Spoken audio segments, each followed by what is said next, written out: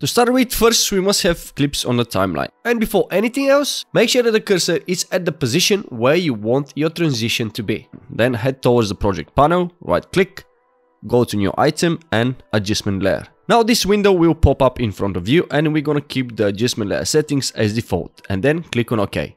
After that, grab the adjustment layer and drop it over the videos. Now move 10 frames backwards. Make a cut onto the adjustment layer, then move 20 frames forward, make another cut onto the adjustment layer, and with the remaining piece of it, move it to the next part where you want the next transition to be. Then do exactly the same. Cut this adjustment layer into like 10 frames on each side and delete the remaining parts of it because you don't need them. I'll do the same with the other parts of it. Now select the first adjustment layer bit and go to effects.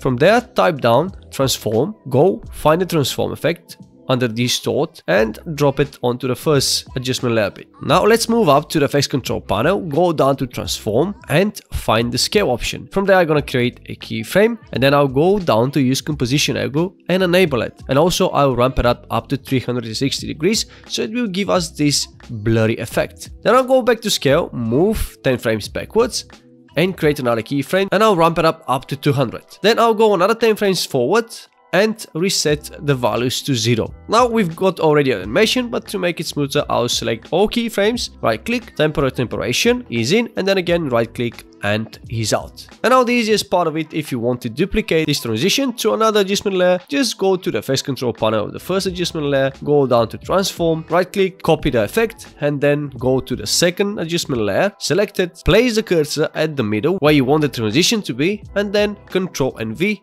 to paste it. And now let's see the final result.